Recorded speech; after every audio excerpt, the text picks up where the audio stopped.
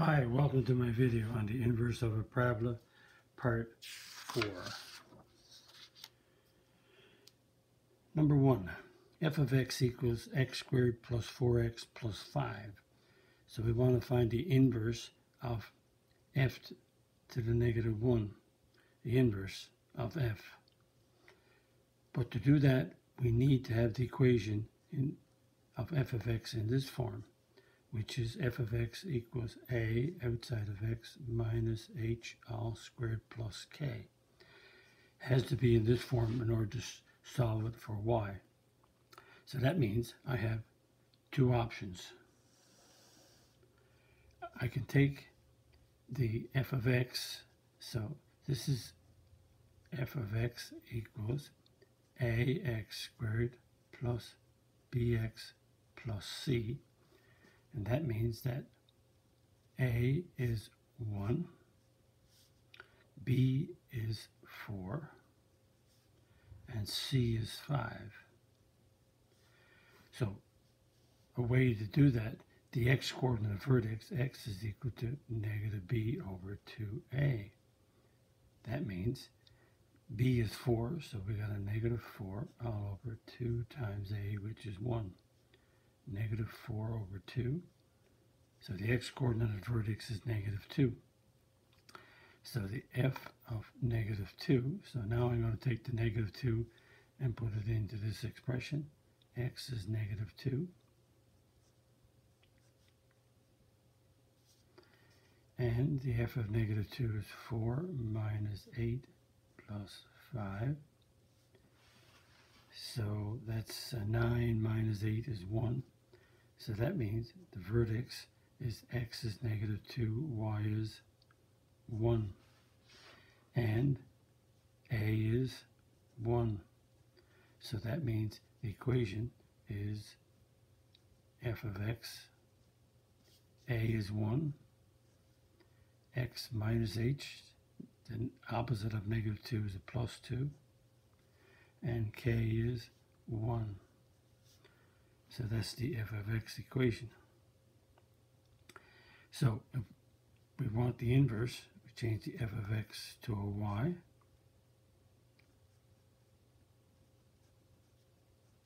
We switch the y to an x and x to a y.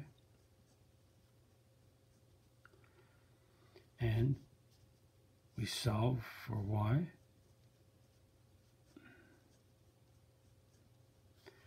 Plus minus the square root of x minus 1. Square root of x plus 2 all squared is, y plus 2 all squared is y plus 2. So we have plus or minus the square root of x minus 1 minus 2 equals y. And so its inverse is f to the negative 1 of x plus minus square root of x minus 1 minus 2. And again, just to check, the vertex here is negative 2, 1, so here it should be 1, perfect, 1, negative 2, plus minus. Another way to do that is to, I could change it to y, leave f, I complete the square. So I have an x squared plus 4x, half of 4 is 2, 2 squared is 4, so I added on 4, so I subtract 4. So y equals, and this is a perfect square trinomial, so the square root of x squared is x, square root of 4 is 2, plus 2, all squared, plus 1. So that's the y, in the y equals, it's already y equals ax squared, so then we can take it from here, and so now it's a matter of just going, the next step is to change the y to an x and x to a y and go down through, and you'll come up with this equation. So the vertex of the parabola is negative 2, 1, so we put that in the middle, and so we'll go negative 1, 0, negative 3, negative 4. So if I take this negative 1 and put it into this equation right here, or I could put it into here, it makes no difference. if I put it into this equation, negative 1 here gives me a 1. 1 squared is 1, so that gives me a 2. So that's going to give me a 2. And put a 0 into this equation, I get a 2 squared is 4 plus 1 is 5. So that's a 5. So if we do the inverse, the y's become the x's, and the x's become the y's in the inverse. And just to check, let's take 5 and see what I get a 0. Put a 5 here, and I'll get 5 minus 1 is 4, square root of 4 is 2, plus minus 2, subtract 2. So 5 gives you 0, 5 gives you negative 4. So if you've got plus minus 2 minus 2, so that's plus 2 minus 2, or you got plus 2 plus 2. So you got a 0 or 2 added under a 0, so that's a minus there. I was doing plus, minus, minus. That's the positive 2, subtract 2. That's the negative 2, subtract 2. So that's the negative 4. So there's the two of them there, just to check. And we want to graph that. So we have 0 gives you a 5 when x is, the vertex is negative 2, 1. X is negative 2, y is 1. And we got negative 1, 2. X is negative 1, y is 2. X is 0, y is 5. And we got negative 3 gives us 2. And a negative 4 gives us a 5. Right there. So that's the parabola that that's the f of x. So what I'm going to do now is take the pencil, a red marker, red pen, and do its inverse. So the inverse of this one, 0, 5 is 5, 0, 5, 0. 2, negative 1, 2, negative 1.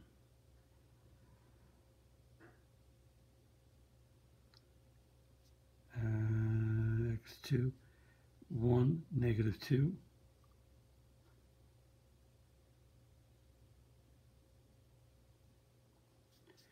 Two, negative 3. And 5, negative 4.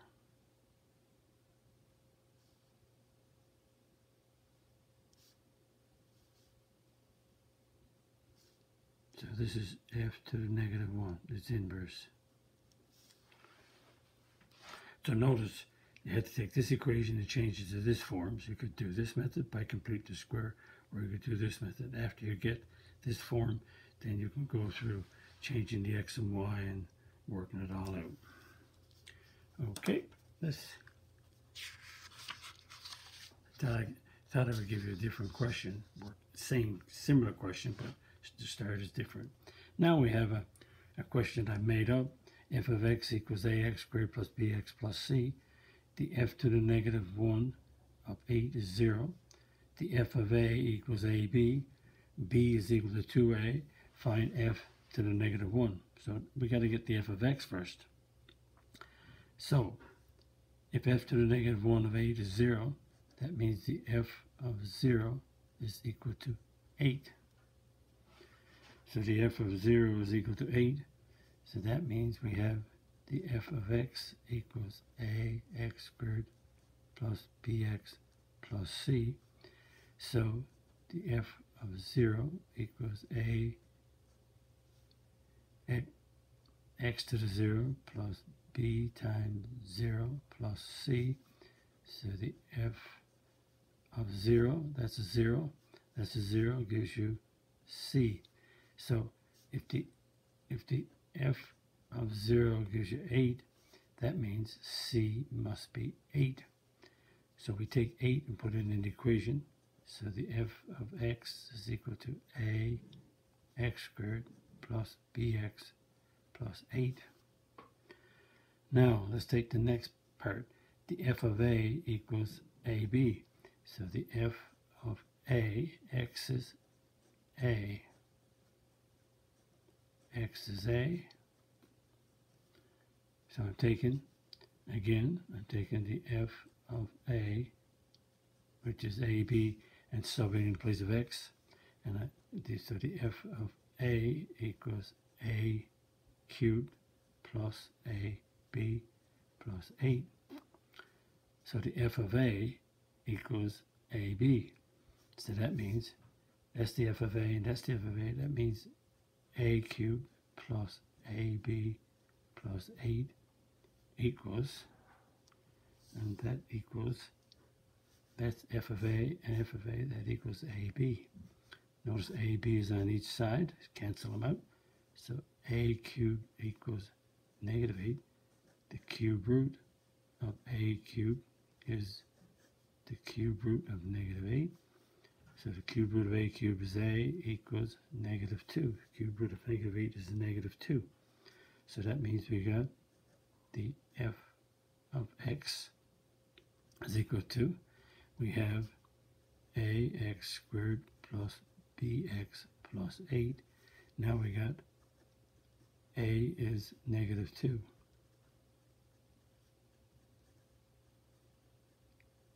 But now we also have, after this, we also have that b is equal to 2a. So b is equal to 2a. That means b is equal to 2 times a is negative 2. That means b is negative 4. So that means the f of x is equal to negative 2x squared. B is negative 4 plus 8. So now we have the equation in this form. So let's take that equation, which is the f of x, and put it up here and work it down through. So again, I have a choice of doing negative b over 2a or complete the square. Let's complete the square. Take the negative 2 out.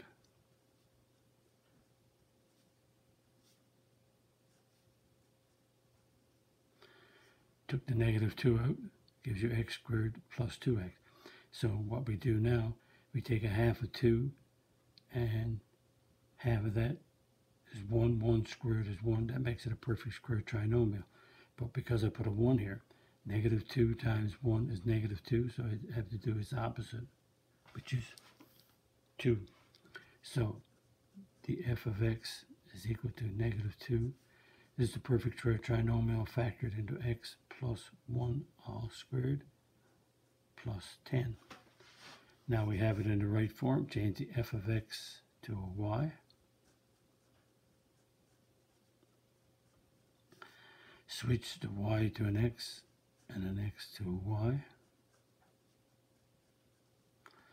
And we have 10, so we got an x minus 10.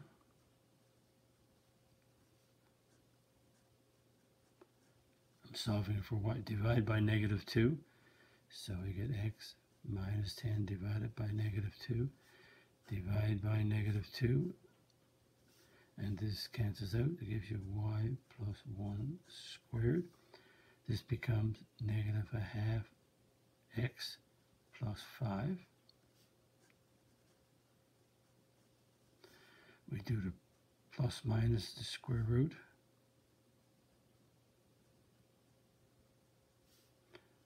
And this square root of y minus 1.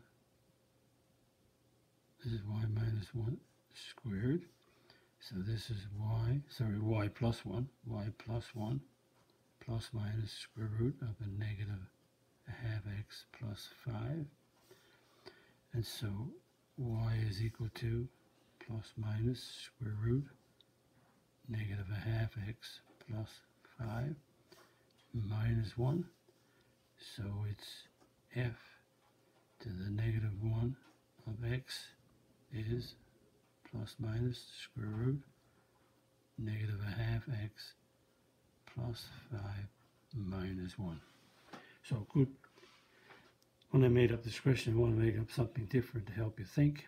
So to combine, notice the algebra is involved in here, and perfect, excellent question to do a good review of the quadratics and finding the vertex and doing the inverse. So beautiful question.